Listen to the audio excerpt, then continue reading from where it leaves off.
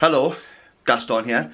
Welcoming you all to vlog number 3, and this is going to be a little bit more of a personal opinion, or talking about sort of a topic that we can all relate to, and one that we all experience pretty much on an everyday basis, which is going to be customer service.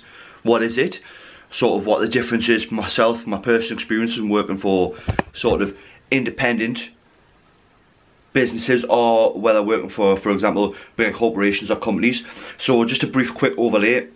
In my lifetime, and this isn't because I've been sacked or I'm not employable, don't worry about that. It's more because, again, I love to find new challenges. At once I feel like if something isn't for myself, I'm not afraid to sort of leave that area or go on and find a new boundary or a new challenge.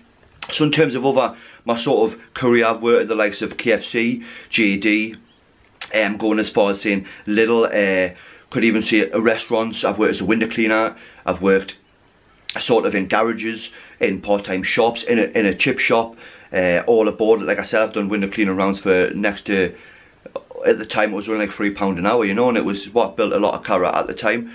But in terms of the experiences of myself, I believe having all them different experiences have really taught me something about customer services. It allows me to really express my customer service in my own sort of unique way. I mean, one thing I do want to touch upon is I believe customer service is sort of getting, in this day and age, one of them situations where I don't want to get to a point where we are afraid as humans to be told that we're wrong. I mean, being told you're wrong in obviously the right manner shouldn't be disheartening. It shouldn't discredit anybody. I feel it every day. We all feel it every day, and it's something that we should really appreciate and want to learn from. And I know that it's disheartening. I get disheartened if I don't do something successfully, or if I don't do something the first time. And it does bother us, of course, as I'm a human being. But in terms of, you have to perceive that there is an outcome to the end, and that if you don't give up, and my opinion of great customer service would just have to be again, what I'm touching upon a lot in my vlogs, is just being extremely genuine. I mean, there's a difference now, I think, in this day and age. Being told that you're wrong should not get somebody disheartened or should upset somebody, and that shouldn't be classed as bad customer service. For example, wanting to improve and wanting to better ourselves should be a daily goal for everybody, and it's something that is starting to evolve in myself. I mean, in terms of, we all feel, I feel every day. I do get disheartened when I do fail, and I do, of course, sometimes it's harder to pick myself back up than others, but in terms of, we have to welcome that. And I mean, I know it's a bit easier sort of from all the motivational speeches or successful individuals that they say it's all about failing and getting used to that experience, and I believe that's so key. In terms of, even with customer service, we can fail sometimes, we are human beings. And again, with the word service, I would more prefer to be turned to customer experience. So in my personal opinion, I want the customer to have a real great experience the moment they come in to the moment they leave, whether that be a restaurant environment, a retail environment. I mean, even if it was a more personal environment, like a tattooist or again a musician, I mean, you want the experience to start from the very get-go, even the travelling down, even the reading the brochure at home, you know. So in terms of when they come in, when it becomes more of a service, and I've found from personal experience, when you work for the likes of a corporation or a bigger company like Little, KFC, JD, etc., a lot of the customers will maybe start to abuse that service, especially when they are told they're wrong. Again, I believe the difference being that it should go both ways. I think companies should protect the individuals a bit more. For example, whether we've all put a customer complaint in, whether it be website feedback or in terms of on that little bottom of the receipt, or whether it be going on social media and really venting. I feel like in this day and age, especially, I mean, I'm not just going to obviously stereotype England as such. I mean, there's obviously a lot, I can only have my own personal experience with my own nation and the community, but in terms of how people vent a lot of their negative opinions on social media a lot more quickly than they would vent the positive ones, and that's quite alarming in itself, that we never actually tell each other when we've done good, and that's so disheartening. I believe, like, even at work, recognition becomes so few and far between that I love to tell somebody they're great. I love to tell somebody they're doing fantastic and that they've made it. The feeling of what we can do for others is so much more beneficial to anything else. So why do we always have to point out each other's faults or pick each other's weaknesses apart? To look at each other's strengths. And again, going along the lines of the customer service, I will talk about examples of myself working in these KFCs, Little, etc., where customers can be very aggressive, can demand, and that's what I sort of want to try and remove, that stigma from the customer and from the staff members. It is now God-given right, it is now right in general, not even to sort of right in general, to automatically assume that just because we were born in a certain country or a certain family or a certain line or a certain system, whether it be lower class, middle class, upper class, that we are entitled to be treated like the ground is the clouds beneath us, I suppose. And in terms of, yes, we will provide a great experience, but that should go both ways. The individual at work is working just as hard, has a family or not to go home to, has their own issues, their own stresses, their own dreams, might not want to be in that position, has a lot going on at home, etc, etc. We've all got life stories, one I want to touch upon, but more in the terms of, it doesn't have to be a demand, it doesn't have to be this is my way or no way. I think the ones that really expect to be them have let their ego get a little bit too out of hand there, in terms of expecting the supermarket to be only for them, and especially during the working through both lockdowns. I have noticed massively the ignorance of humanity and seeing it. Not everyone, by the way, I'm not obviously overshadowing everyone with the same brush there, but however, in terms of, we do need to remove that stigma of it being a God-given right, I should say, because it's not. It isn't. I mean, customer service experience, I like to say, is there to make your experience just as great as ours, or anyone who works in them situations. I've worked in many different sectors, like I said, restaurant, retail, and it goes beyond that, so I've experienced it more. And I'll be honest, the best forms of customer service I've ever experienced have always been genuine, whether it be when I was window cleaning, getting a cuppa.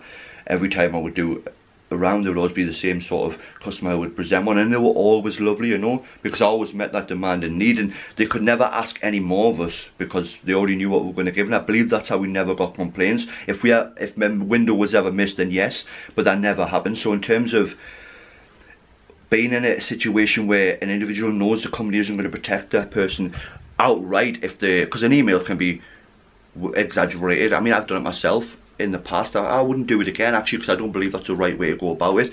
What is the gain of losing somebody a job who's got a family to go to? They could have had a tough day that day, just like the customer could have also, you know. It doesn't need to be, we don't need to spit dummies out and get revenge like that. It can be a very bitter thing, revenge. It can really, I know from personal experience, and it can obviously haunt you for a long time, and getting over that can be hard. But in terms of now going into my next topic about working for an independent, because I have been looking to work for a few independents in my time, that being companies that sort of have a few enterprises, whether it be 1, 2, 3, 4 shops or 4 restaurants, etc., where the owner I've knew quite well, or if not personally, whether it be when I worked in a restaurant where I was playing hockey with one of the owners, and a great little restaurant it was, or currently the best place I've ever worked in my life for customer protection, customer experience and camaraderie would have to be a little shop not local to myself as such, or across the River Tyne, but it is a local shop in South Shields. Again, during these times, this is no free advert, but similar to how we have Long Sands Surf Company, or Time Out Surf Company, and the Long Sands Clothing Company, and how we have Northern Threads over South Shields, an independent men's designer retailer, also has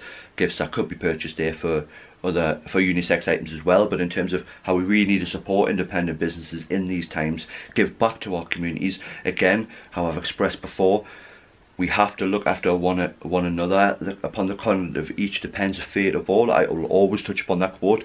But again, the experience of working the experience of working customer services at Northern Threads really enlightened me to how you could be protected, how you could build a real solid customer base. That is still the best customer base I've ever built in my life, in terms of even in my new job.